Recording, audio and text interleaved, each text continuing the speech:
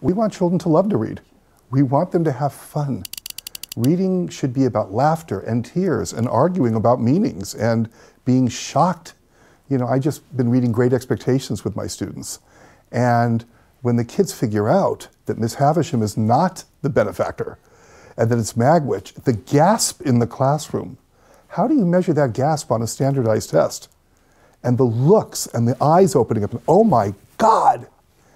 And then watching them relate Pip's expectations to their own expectations in their lives. This is what reading is supposed to be.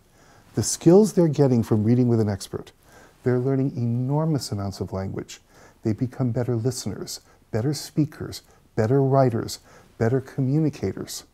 And in our world, which is becoming so superficial, where we always seem to be aiming for the lowest common denominator, by reading great works of literature with a teacher, we raise the bar. It's just that simple. I want to give you the classic problem with education. This is my favorite story of the last year. You can't make this stuff up. I had a student named Angie, a wonderful student. She's an 8th grader now. She is in an honors program in her local middle school. This is supposed to be the good students. And one day, her teacher came out and said, "We're reading Romeo and Juliet." Most of the class groaned, of course, as American children will, but Angie was excited. And then the teacher took out comic books. And Angie said, "What's that?" And he said, "This is Romeo and Juliet." And Angie said, "No, that's not Romeo and Juliet. I've read Romeo and Juliet in the 5th grade. That's not it." And he said, "Well, it's a different version." And Angie said, "Why would we read a different version? Let's read Shakespeare." And the teacher said, "Well, the students won't understand." And Angie said, "Then why don't you explain it? That's your job." She was kicked out of class, the teacher would not let her back in, and she was transferred to another classroom.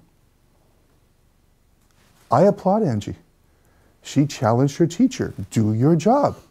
A good teacher is a professional explainer. I'm not smarter than the kids, I just know more than they know. And I'm good at explaining language and nuance to them.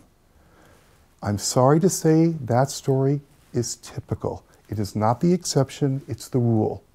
That because of a variety of difficult factors, most teachers are either not competent to teach reading, or they may have been once, but they're so tired and the system has so beaten them down that they've given up.